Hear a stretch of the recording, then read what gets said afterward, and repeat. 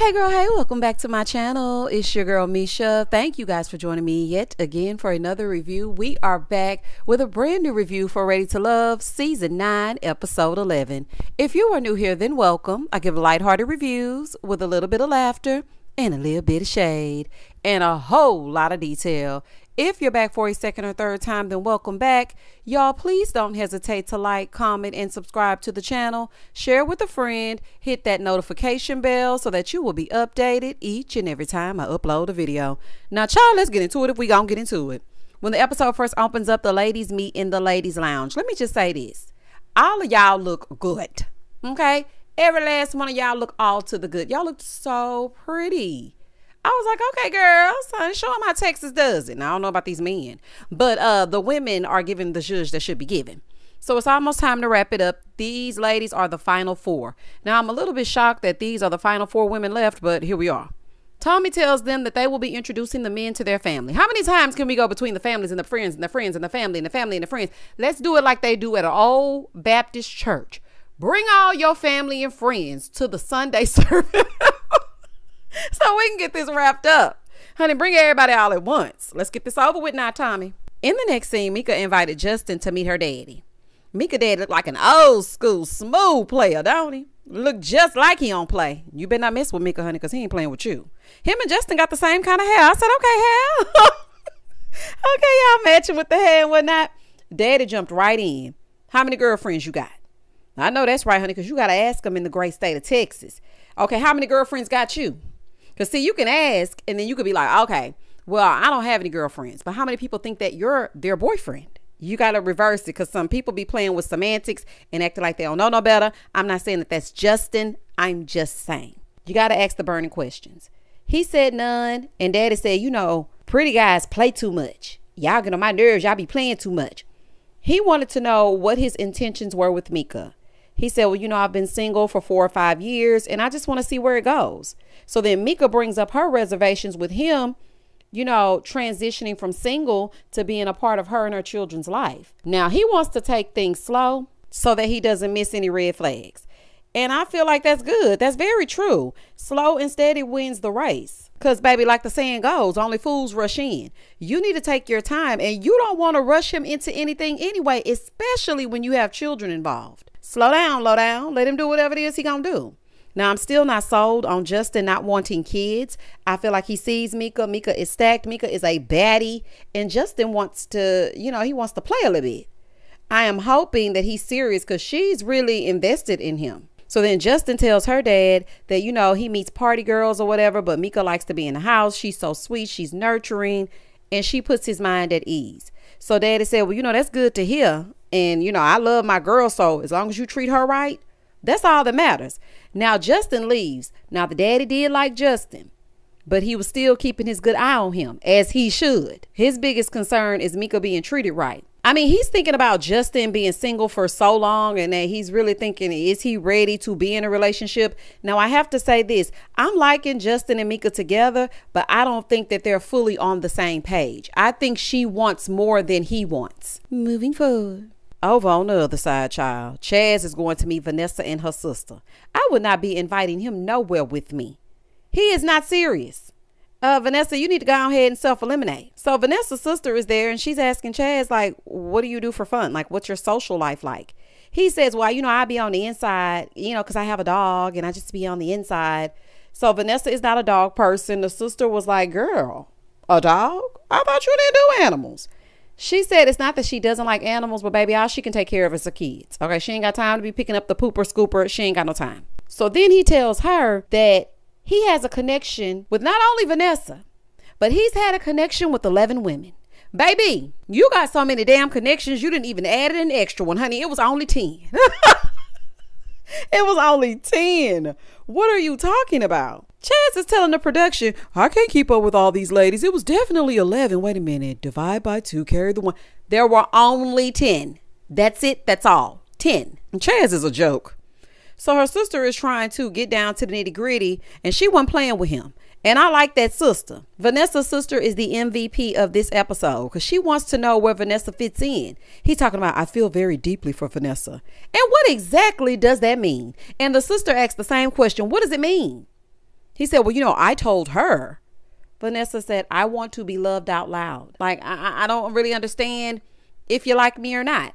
Girl, he is hiding you out in the open. Let his ass go. He says that he treats her differently than everybody else. Vanessa said, well, I just want to get this straight. I do know about the other connections. I just want to know where I stand. You want to know, are you number 1, 2, 3, 4, 5, 6, 7, 8, 9, 10, or the imaginary number 11? And her sister wants to know, why isn't Vanessa your only connection at this point? He said, no, she is. But wait a minute. No, I have a new connection, but it's just all so overwhelming. Sir, you did this to yourself. You could have let Patrice know, ma'am, it's too late to form a bond. Go that away. You could have told her. Now, you didn't have to say it as rough as I just did, but you could have let Patrice know this is not going to be anything. I think you're nice. I didn't save your number. I'm just not that into you. And at this point, I'm trying to figure out who is around for Chaz. Mika is on her merry way. Rashina, she eliminated herself. Vanessa, I don't even know why you wasting time, girl. Like, I don't know. I guess you just hanging on to be on the show. And then you have Patrice, and I don't know what she doing. So her sister feels like, Chaz is cool and all, but he's manipulative, and he might be telling all the women the same damn thing. Sister, are you me or am I you? Because initially upon meeting Chaz, when he came to that mansion, I said, not he just told him the same thing. And then he was sitting around talking about, I like natural women. I like women that do this. I like women that do that. And went the opposite way. Chaz is nothing but a liar. Okay? You a real one, sister. And then y'all were outside at the car with it. That was so real to me. You know how you talk to somebody and then you walk out to the car with them and then y'all talking about a car? That scene was so real and relatable for me. Vanessa, listen to your sister, honey. Listen to her. He's considering Patrice, but never even saved her number at first. Chaz, get real. You're not ready to love, and you ain't ready to love nobody here. I don't know if you're ready to love out in the real world, but here, absolutely not. Vanessa, Chaz is not feeling you the way that you're feeling him. Release him back to the streets from whence he came. Moving forward. In the next scene, Patrice is meeting with her brother to introduce Alonzo to her brother, and Chaz is meeting the brother and the mother. I said, girl, not Chaz meeting both of them. She another one playing games. Alonzo been down for you, girl. He been down for you like 4 flat tires. He love the edits. He love how you give it up. I'm sorry, y'all. Oh, honey, I can't let that go. He has been down for you. Like, I don't understand. And then Chaz even got the nice sit down dinner, y'all. Shirt all tucked in. I said, baby, not him sitting down at the dinner with the linen on the table. Meanwhile, Alonzo is over at the sports bar and grill. I said, ain't this nothing? So as he's sitting there, her brother is asking, like, what kind of relationship are you looking for long term? Just, just to kick it. What are you doing? Alonzo said he wants something long term. So then he asked, well, you know what? When y'all get together, are you going to stay in a house or an apartment?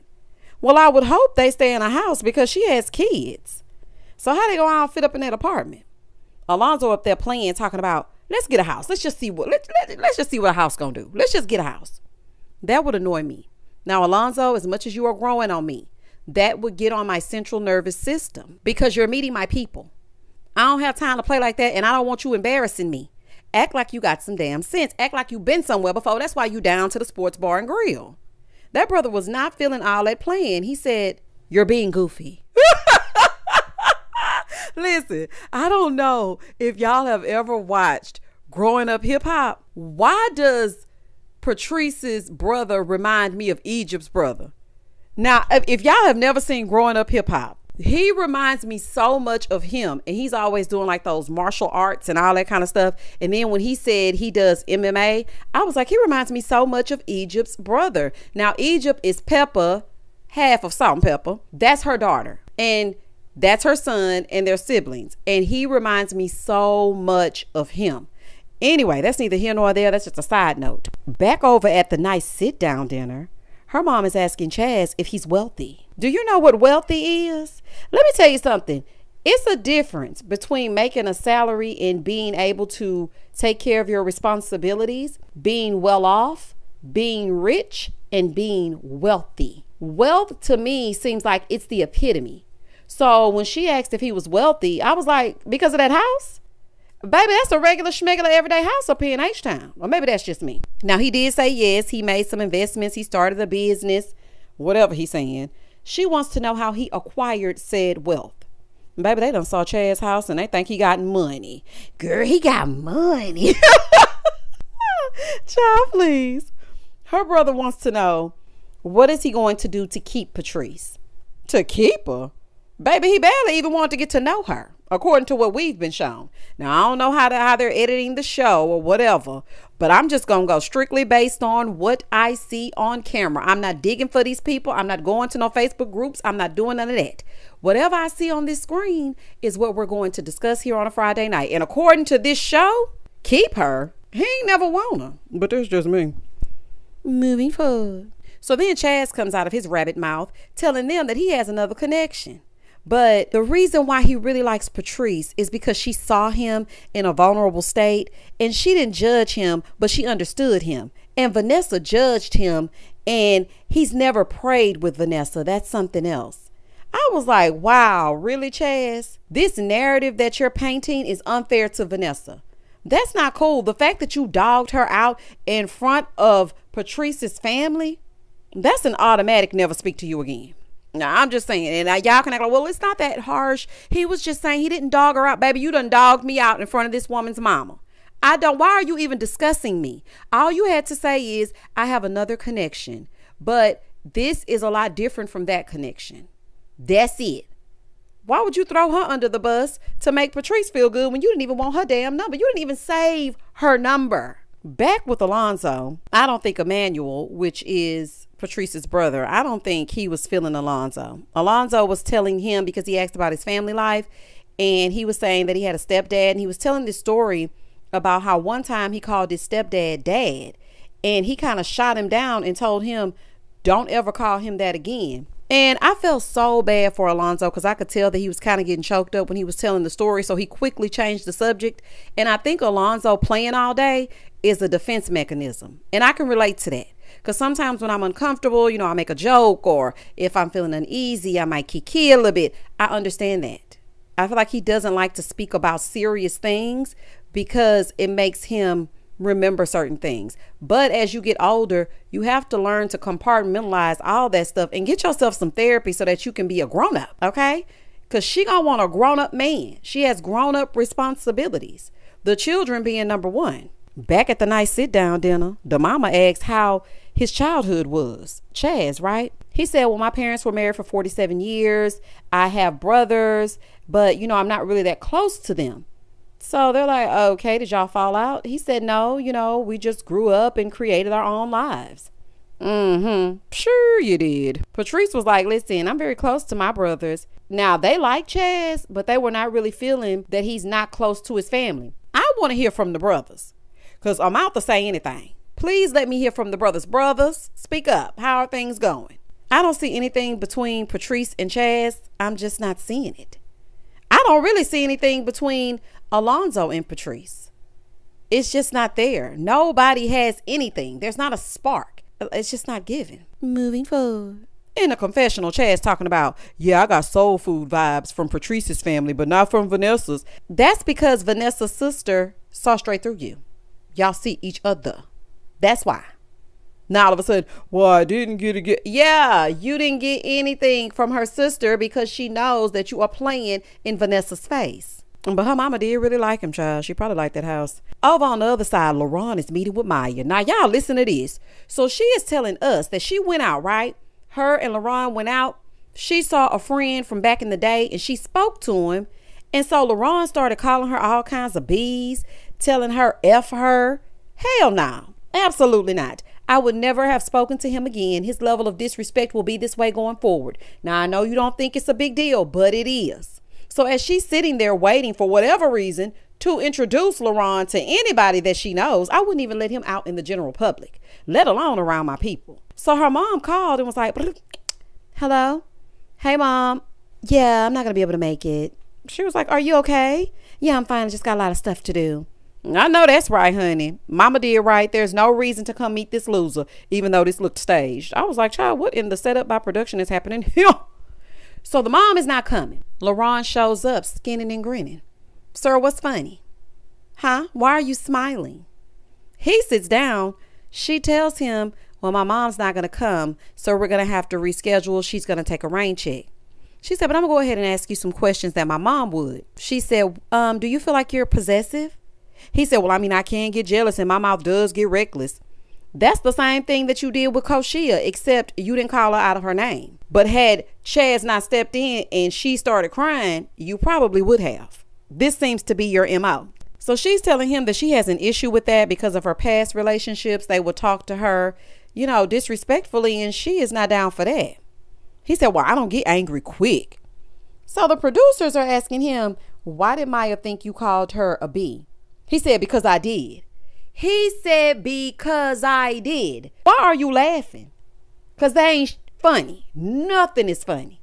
I'm not sure why you're laughing about disrespecting a woman that you're trying to get to know. You did all of that and got William sent home, and he probably would have been genuine to Maya. And here you are, skinning and grinning, laughing about calling her a female dog. He said, she was all hugged up with a dude and she not gonna embarrass me. You're embarrassing yourself. You are an embarrassment.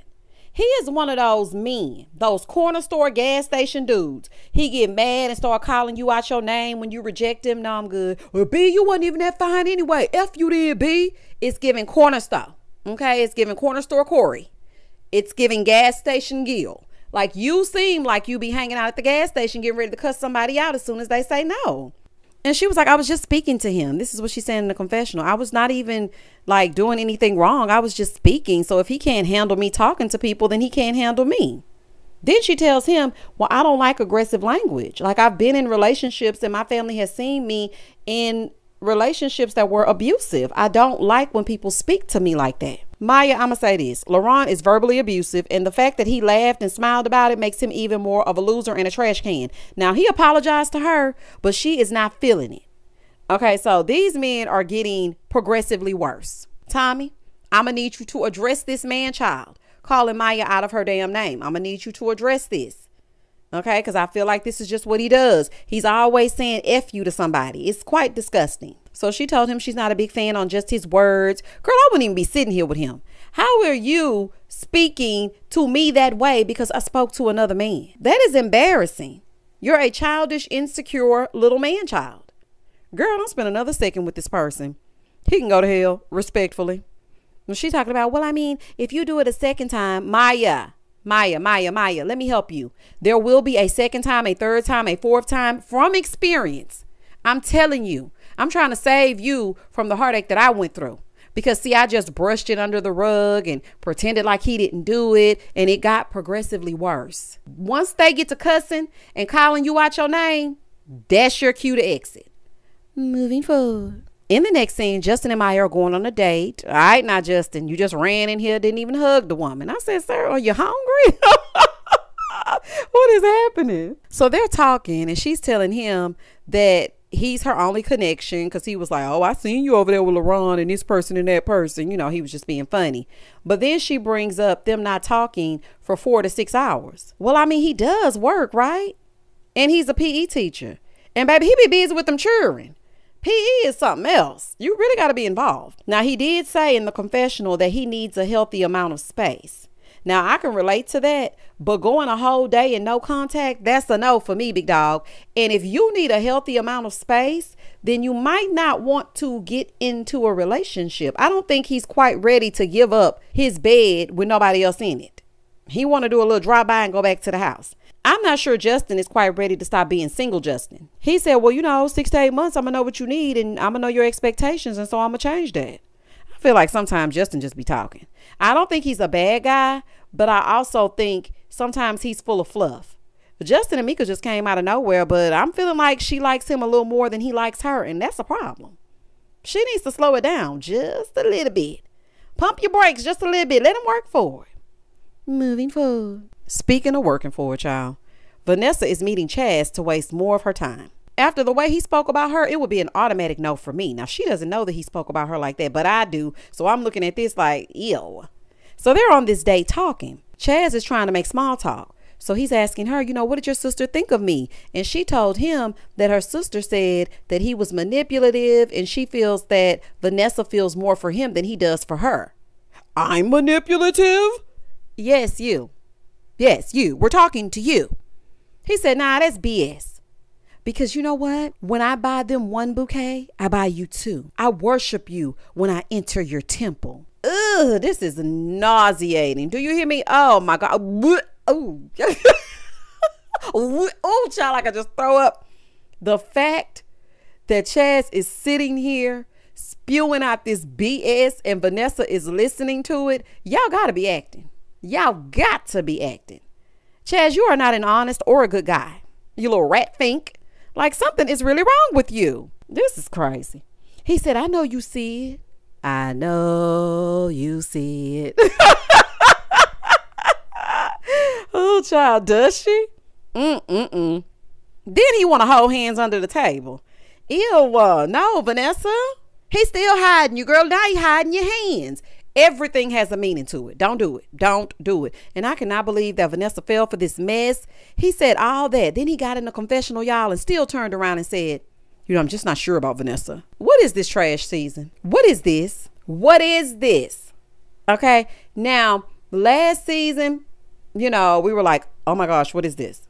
But this season, this is at an all-time low. And Chaz, I hate to break it to you, but you are absolutely manipulative and corny. Please go away from me with this. Over on the other side, Patrice and Alonzo are going to do a country line dance class. I love a dancing cowboy. Baby, when they get into it, y'all ever seen them at the trail rides? If you from Texas, then you know exactly what I'm talking about. But baby, you got to watch them because, honey, they be talking to everybody at that trail ride. Honey, they can't be trusted. Anywho, that's a story time for another day. She said her family is leaning toward Chaz. That liar? Okay, good luck, Chuck. Now, I can say that Alonzo and Patrice, they have had the best dates this season. They always do something fun. They always are having a real date. These other things, honey, I don't know what they're doing. So after they get through, you know, dancing and whatnot, they sit down and they talk. Alonzo tells her he felt left out at the getaway when she was running up behind Chaz crying, even though he made his own bed and he had to lie in it. He was like, I felt like chopped liver. She said, no, I saw a grown man cry and I felt like he needed me. And it's in my nature to nurture people. I would do the same thing for you. Patrice, go ahead and let Alonzo go because you do not like this man and you don't take him seriously. You and Chaz may be good together because both y'all like saying any old thing. She wants to nurture a man that's crying because he has to make a decision between women. Yeah, okay, at 47 years old. Girl, you just wanted to show him that you would be there for him, so he chose you. Girl gone. So she's telling him that she wants attention, so every now and again she may throw a tantrum just so he can come to her and they can work it out. I can tell Patrice seeks attention. Moving forward. In the next scene, the ladies meet with Tommy again. Now it's the final lounge. Tommy is asking about how the families received the men. Mika said her dad really liked Justin and they may go fishing together, but he needs to make sure that he communicates with her so that they're on the same page. Patrice is like, yeah, I'm just stuck in between two. Torn in between the two. Okay, LaToya Luckett. She says she's torn in between the two. Alonzo gives her butterflies, but he may not be ready to love. Chaz doesn't give her butterflies, but she cannot live on butterflies alone. But he does have a plan. Now, the brother was worried about the relationship with his brothers, but the mom was smitten as soon as Chaz walked in. Chaz got all y'all fooled. And baby, I can't believe that mama sitting up there acting like that, honey. Absolutely not. My mom would have saw straight through Chaz. She would have been like, girl, he can't be trusted. Don't be no fool. The women in my family love to say that. Don't be no fool. And I would have just been like, you know what? I ain't gonna be able to do it.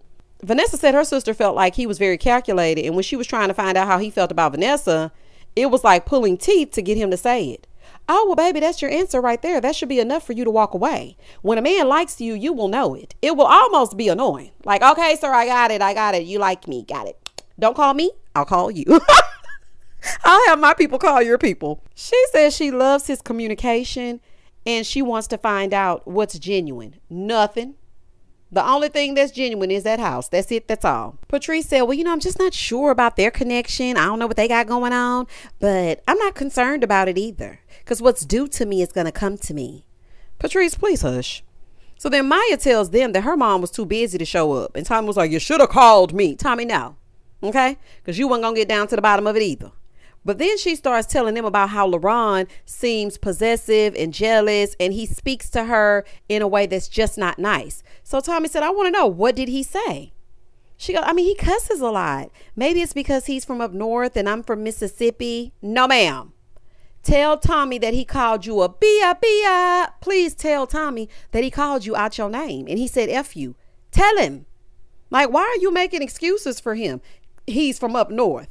I know plenty of people from up north, and none of them have just come out of the side of their face and called me a B because I spoke to somebody else. He has a real issue with that. It was shown when he did that with Koshia. You know it's not right and you don't deserve that. She said, well, I told him that I didn't like that and he told me that he wouldn't do it again.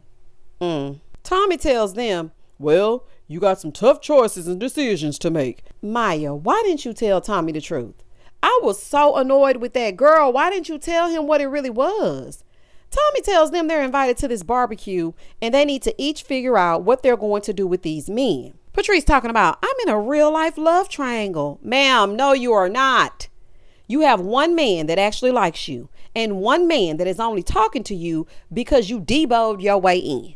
And he knows that he can get one over on you and you won't ask too many questions because you want to be picked. And that was the end of the episode. Nobody, and I do mean nobody, needs to get together. And every week it shocks me how much Alonzo is the most decent person left. I have never seen such a thing. I just knew he was going to get on my nerves to the bitter end. And he turned it right on around. Child, this is crazy. Y'all comment down below and tell me exactly what you think about LaRon calling Maya out of her name. What do you think about her not saying anything to Tommy? What do y'all think about that? What do you think about Chaz playing in Vanessa's face and then turns right around and gets in the confessional and says, I can't choose. I really can't. Vanessa's just not, I can't choose. And then he talked bad about Vanessa in front of Patrice's family. Now, for me, if I were a part of her family, I would automatically tell her that's not a man you want to continue with, because if he will badmouth her in front of us, what will he say about you in front of them? Please don't hesitate to like, comment, and subscribe to the channel. And as always, stay safe, stay blessed, spread love, not germs. Peace.